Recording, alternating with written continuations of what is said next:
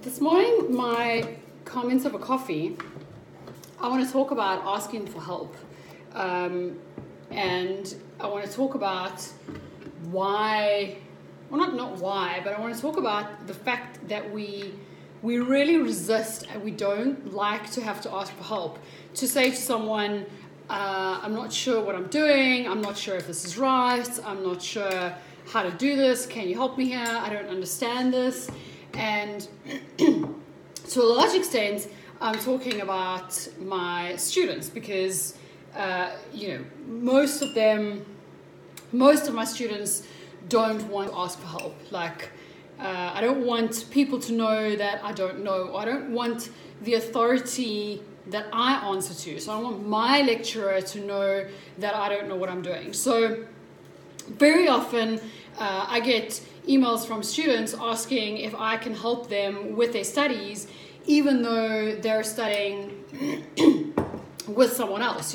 They're paying someone else, they're studying through another university or another institution, but they're willing to pay me to help them with something that they don't understand. And when I ask them, have you asked for help with this, just so that I understand the background, they go, no, I haven't. So they're prepared to pay me to help them with something that they're paying someone else to help them with, purely because they don't want that person, they don't want their lecturer to know that they're struggling and that they don't know what to do. Which is so tragic because, every lecturer I've ever spoken to is always talking about, I wish people would, come and ask for help. I wish people would let me know what they need from me. I wish that my students would tell me what they're struggling with. And I find students are terrified, well, that's a bad word. They just won't go to their own lecturers and say, like, I don't understand this. Can you help me with this? They kind of say, well, my lecturer is a little intimidating, or, they seem a little angry, or they're impatient, or whatever. But if you're paying for that help, then you need to go and get that help. And I often say to my students, think about 10 years' time.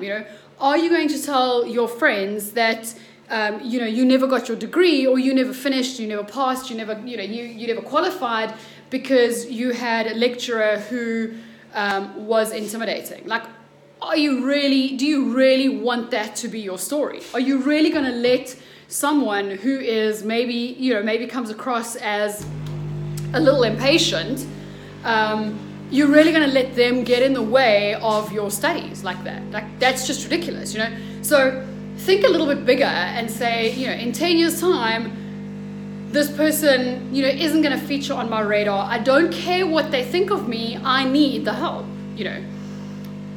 And approach them and say, like, what do you need from me in order for me to get some help? Like, I need some help with this. I don't understand this. Can you explain it again? Can you do this? Can you do that?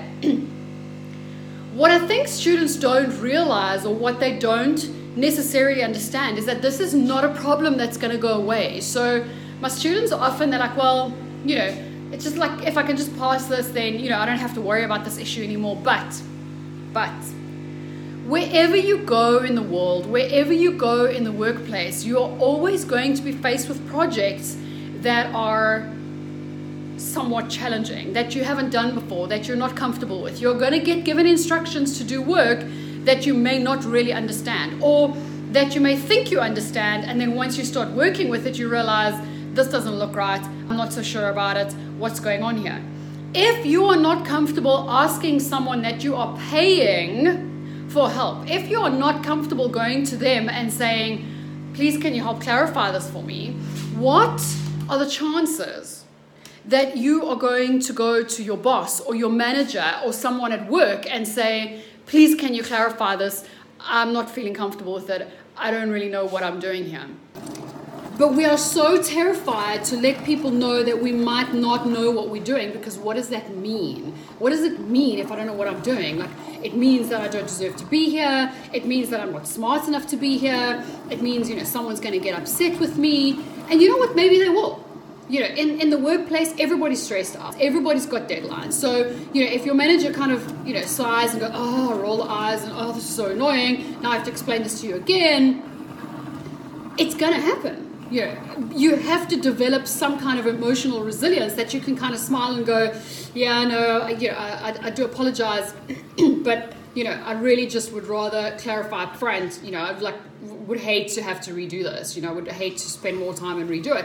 And perhaps just that, calm clarification might make them go, yeah, you're right, actually, let's just, I'd hate to have to go back and do this again, and let's just get it right the first time, People are not always going to respond the way that we want them to, but that shouldn't change what we need from them.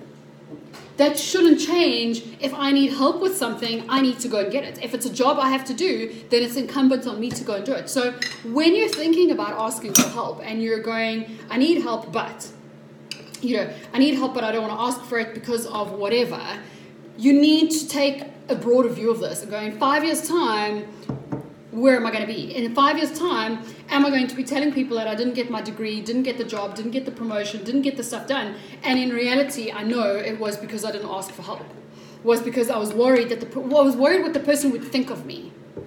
I was worried, how they would respond. I was worried what they would think of me, so I didn't do it. If you're in university, if you're studying and you struggle to ask for help, think about the fact that part of what you're doing is developing the skill of asking for help, so that when you get into the workplace and you deal with your professionals and with people around you, you are more comfortable to say, actually, I am a trainee. I am learning here, and part of learning is understanding and making sure that I know what I'm doing. So I'm taking responsibility for my own training. So many times people are like, well, it's not my fault, they didn't explain it properly. Well, are you 5 years old kind of thing? Unless you're 5 years old, you don't get to say, it's not my fault, I didn't understand what I'm doing, they didn't explain it properly. But if you didn't understand, as an adult, you need to go back and go, I don't understand, because it's your reputation. You can't go around saying, it's not my fault, I did a really bad job, it's their fault because they didn't explain properly. That's not going to fly. Nobody's going to accept that. Nobody is going to accept, oh, okay, fair enough, it's okay, back off everyone, she did a really bad job because she was given bad instructions. People don't see the world that way. What people see is, why didn't you get help? Why didn't you ask for help? If you were struggling, why didn't you go somewhere? Oh, because my manager gave me really bad instructions and, she's really horrible. Okay, well, why didn't you go to someone else?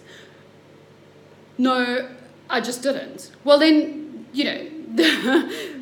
it's your responsibility for your own learning. So I really do understand that it's hard to ask for help. I really do understand that it's hard to sit in front of someone who knows what they're doing and say to them, I don't know what I'm doing. Please, I know you explained it and you took your time and you were really patient and maybe you even explained it more than once, but I've gone through a question now and I'm really struggling. Can you please help me? I know that it's hard to do that, but in 5 years' time, that is a skill. That is a professional skill that you're going to be so happy that you learned to do. 1. 2, you'll probably find your lecturer crying little tears of joy that someone has finally taken the initiative to step forward and go, I need help. Because every lecturer I've ever spoken to is like, I wish students would come and ask for help. No matter how many times we say to them, guys, if you don't understand, come find me, make an appointment, email me, message me, whatever the case is. And students are like, no, I'm not ready to ask for help yet. I don't know enough to ask for help. I'm going to sit and grind away and tear myself up for another 6 hours on my own before I ask you for help. But as that happens, your exam deadline is like flying by behind you. I respect that we want to work things out for ourselves. I know that. I'm exactly the same. We want to work things out for ourselves, and we feel like you should work it out for yourself first. But the problem is you've got to balance that out with your time, with your deadline. I've done the same thing, and I do the same thing all the time. If I'm working on software or I've got an app or a program that I'm working on and I'm struggling with something, and I'll be like, can't get this right, and I scratch and I Google and I'm doing this and I'm doing that. And my husband always says to me, have you emailed support? I'm like, no, I'm not ready to email support yet. Like, I don't know what I'm doing. He's like, yeah, that's why you're paying for support. Like, have you emailed support and said to them, I'm like, yeah, but it's probably a really stupid mistake and it's probably really stupid and I don't know what I'm doing. He's like, yeah, that's why you're paying for support. Email support. I'm like, okay, fine, just to get my back. Email support, and in 2 hours, they're like, oh, yeah, you just need to click this button and do this over there. And I'm like, okay, I've just saved myself 5 hours of scratching through it and still getting it wrong. If you're paying for support, go and get it. If you're worried about what they think of you, take a step back and ask yourself, in 5 years' time, in 10 years' time, do you care whether or not that person thinks you're stupid? Do you care what your lecturer thinks of you? No, because you need to pass at the end of the year. Does your lecturer think you're stupid? No. No, they don't. You don't. As a lecturer, I know that my students struggle with stuff. I know that there's stuff that they're comfortable with, that they get easily, that they don't get easily. I know what they struggle with, probably better than they do. But I can only reach them and I can only really fill that gap once they've really understood for themselves what that gap is. It's like developing a puzzle, and once they've put the puzzle together themselves and they're left with the blank holes, the puzzle pieces, when I give them those puzzle pieces, they're like, yes, that's the one that I need, but they've got to ask me for it. So don't worry what other people think of you. I know it's easier said than done, but take a step back, look at the bigger picture. Think about your professional skill that you're building. Think about the fact that you don't want to turn around and go, I didn't pass my exam because I was too scared to ask my lecturer for help. Like, that's just heartbreaking. That's just absolutely tragic. Go and get the help you need.